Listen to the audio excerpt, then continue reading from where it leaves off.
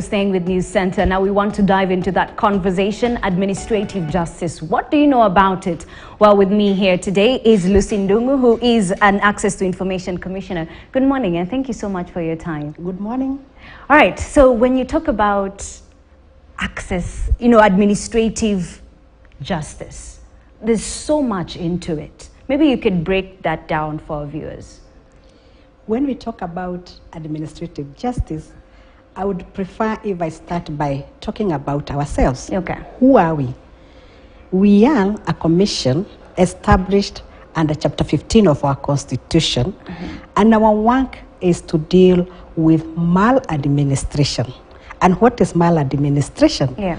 Maladministration is where public officers, public institutions carry out their job which is against their mandate, or they overstep their mandate, or they do things not authorized by any law.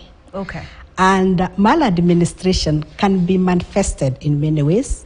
It can be, number one, by carrying themselves improperly. They handle you not rightly, or not even doing what they are supposed to do. It can also be by delay, whereby they keep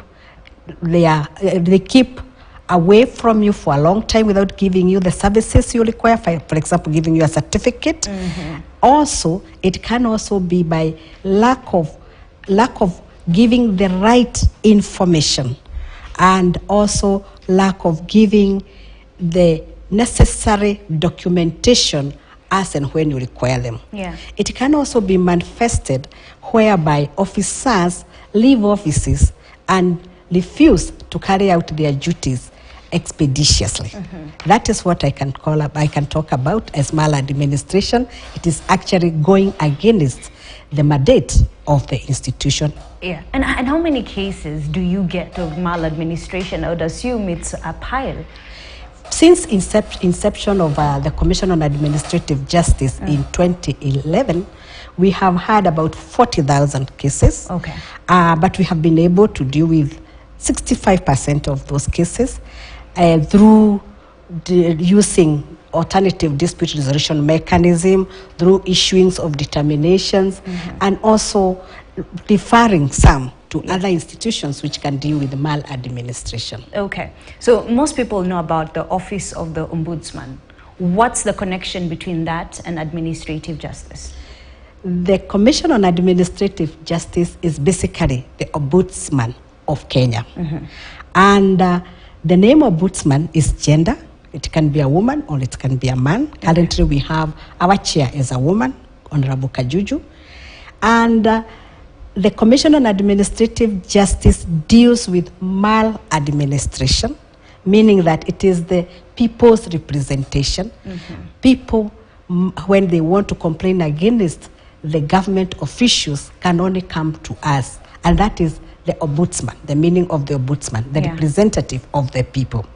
Number two, as a commission, we also deal with access to information, whereby all records held by government of institutions at the national level and at the county level must be given to the citizen as and when they require them.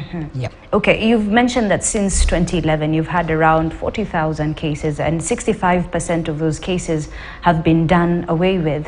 What stops the other percentage? What is hindering that? Yes, and I will start by saying that we are not a court of law. Yeah. We normally deal alternative dispute resolution mechanism, that is conciliation, mediation, and when you apply alternative dispute resolution mechanism, you are able to solve most of the disputes.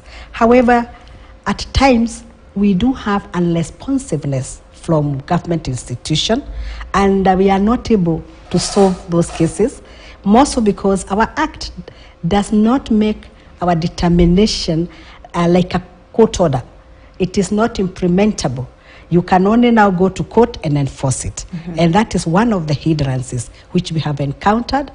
And as a commission, we have legally petitioned through Parliament that power, whereby our decisions becomes like a court order and can only be challenged in a court of law or at the High Court, we are happy to say that access to information law is very good. Our orders are like a court order, and they can only be challenged at the High Court. And that has given us an edge as we implement access to information. We have really done better law than when we implement maladministration. And it's a good thing you mentioned that, because more often than not, you hear Kenyans being urged to, seek dispute resolution mechanism more than wait to go to court. Do you think Kenyans are embracing this type of, what would be the right term to call it, dispute resolution? Alternative dispute resolution mechanism? Yes, since 2010, when the new constitution became progressive and gave us that way of dealing with dispute, we have realized that we have made headway. We have been able to solve small disputes, especially disputes which involve family issues, which involve government actions, which even if you go to court, sometimes you may not get a remedy, especially administrative action. And that has actually given Kenyans a better way of understanding how things are done. When you come to reconcile, when you come to mediate, or when you come to negotiate, I get to know where you are ailing from. What is it that you want, and how can I help you? If I, as a government institution, if you tell me I need this certificate for this, I need it urgently because I have to travel to India for medical reasons. When we discuss those things and the alternative dispute resolution mechanism, we solve issues. Also, bearing in mind that customarily, all African countries had that in their system, and bringing it back has been very, very positive. And nothing in this world doesn't come without its challenges. What would you say are some of the challenges facing that commission? I would say that as a commission, we are supposed to implement 2 acts of parliament. That is Commission on Administrative Justice Act, which deals with maladministration or addressing maladministration. We are also supposed to implement access to information law, which deal with access to information and enforcement of it. And since we got the new mandate in 2016, we have not been given enough resources in terms of human beings. We have about 290 workforce in our structure, but we only have 111. Wow, that's we are only in 6 counties, and we should be in all counties since we implement maladministration and access to information up to the county level. And at the county level, that's where information is needed. That's where maladministration is being carried out on Kenyans who do not understand their rights. So we feel that it is important that we have enough human resources. We also have enough funds to establish offices at least in most counties. We also need funds to carry out public education, also advocacy, so that these rights, which are enshrined in our constitution, are known by the citizens. You mentioned that you're in 6 counties. Which counties are they? We are in Kisumu, we are in Uasin-Gishu, we are in Mombasa, we are in Isiolo, we are also in Nyahururu and Garissa. We do intend to open others, which will cover now the Lower Nyanza, that is Kisii area, and Western region. Given the resources. Given the resources, of course, which we are hopeful for. But when you talk about the fact that this is an office that listens to the people, for lack of a better way of putting it, what are some of the channels that the citizens can actually reach out? Because most people don't know about this. Yes, we have opened up, because of the digital age. You can either come to our offices directly, the offices I have mentioned, and at the headquarters at Waiyaki Westside Towers. You may also use email. We have an email dealing with complaints at ombudsman.go.ke. You can find it in our website. We also have a public portal which we launched on in the beginning of this year, whereby we deal with complaints handling mechanism, whereby you fill in the form using the portal. You can also call. We have a dial-up call where you can call us. And we are also on social media. We have Twitter handle, we have Facebook, and at times we find that people also use other means. For example, they may use their elected officials, like the parliamentarians who bring cases to us. We also get cases through other sister commissions. Mm-hmm. Yeah. What are the sister commissions? The sister commissions is the National Gender and Equality Commission, okay, and the Kenya National and Human Rights Commission. Okay. We do implement the chapters on human rights, and we are also formed under one Article 59.4, which is the sister commission, the National Human Rights and Equality Commission. Okay. Yeah. You know, I'm trying to figure out the backlog that you must have. Number one, you require 290 staff, you have 111. And here you are, you're seeing complaints coming through left, right, center, not only physical, but equally digital. How does the commission deal with that? Because it should be a challenge of its own. Yes, what we have decided to do under our strategic plan, yeah, is to ensure that we partner with other institutions, especially the issues of advocacy. So we partner with Kenya School of Government when we do education for public officers. We partner with civil society like the Media Council of Kenya, which train journalists on access to information.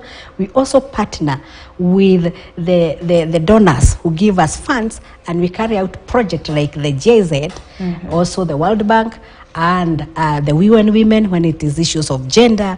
And also we also work with certain departments in government, for example, the gender department, the institutions I've mentioned, the commissions themselves. And at the same time, we really like working directly with the media and talking to the Kenyans, okay, like we are doing now. Yeah, which is part of, you know, sort of, creating that awareness so that people can know that you exist, which is really important. But then, just to take you forward, the government recently gazetted Access to Information Regulation 2023. How significant is it when it comes to good governance in the country? Yes, I am happy that finally we do have the regulations which are going to operationalize the way access to information law is being implemented by CAJ, yeah, and all other institutions. And how important it is to us is that you cannot implement a law without providing the procedures, how things should be done. And in these regulations, we have 3 pillars. It has provided on how proactive disclosure by government institution is to be carried out. Yeah. It has given out the ways and the means. It has also given us the procedure on how requests for information, including requests from journalists, should be given. It has also given us a way out on how government records should be kept so that it is easy to retrieve them, it's easy to give them and to maintain them. And finally, it has also given us a way of ensuring that we are together with the people, because we did these regulations through public participation. Mm-hmm. And we got to know what they need as an improvement of the actual law. Okay. So access to information, when you look at it in whole, held by the government, is very critical, especially in the promotion of the accountability and transparency in governance. What are you doing to enforce access to information laws? Yes, I would start by saying that the first thing as a commission we did is to embark on coming up with these regulations. Okay. And this obviously is a milestone for the commission.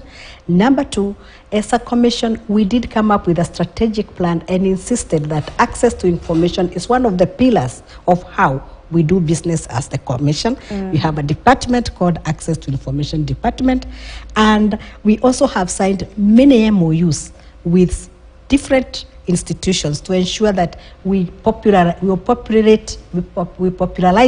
access to information at the national level and at the county level. And one of the most important MOU we have signed is the MOU with the Media Council of Kenya, yes, which trains journalists who carry out investigative journalists and they use access to information as a means.